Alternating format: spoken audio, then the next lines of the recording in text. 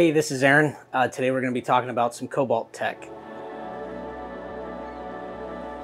Today we're going to talk about the upper receiver and the handguard.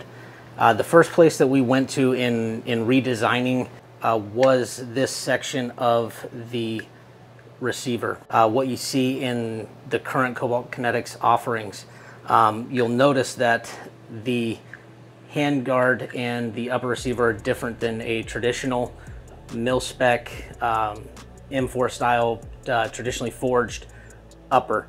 And so you'll notice there are no threads on the outside right here.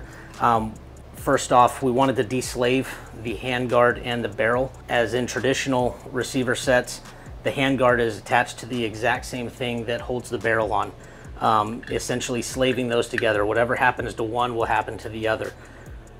By inverting those threads and extending out the receiver itself, what we've been able to do is allow the handguard to act more like a monolithic upper without having the drawbacks of this being fully monolithic. And so you can take this off. You can see down there, there's threads that go all the way down. And if you're able to look inside there, you can see that there's a precision milled flat surface that the barrel will sit on. That surface allows us to not need to lap that mating surface to get accuracy. So we don't have any thread engagement. We don't run the risk of thread run out. So the barrel is able to go in there, sit flush, has a jam nut that goes all the way down.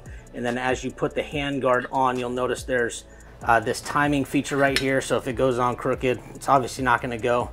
It keys up real nicely once it's there. We've got 8 screws, 4 sets of 2. These are directionally locking. As that screws down, the handguard sucks back up into the upper, reaffirming the same position that we've keyed in on up here. This allows you to not lose zero if you're taking on and off. It allows you to cross mount. A nice feature and something that, as we were able to design it, and this is something that, you know, you can't use another handguard with our upper, and we're okay with that, because one of the things it allows us to do is not have weird gaps when it comes to the Picatinny. So everything's even. You can cross mount optics up here. You can be assured that you're not going to lose zero out here. You can press on this all day long and it's not going to affect the barrel.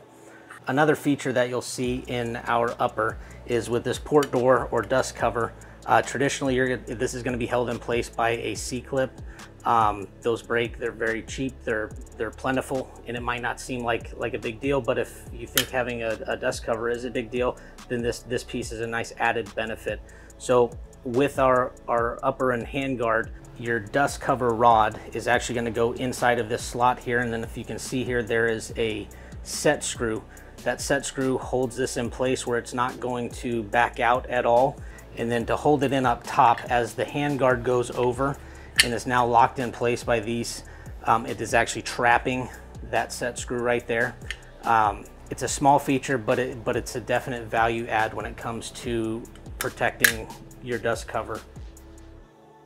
For more information, go to our website, make sure to sign up for our newsletter, and follow us on social. If you have any questions, feel free to email us.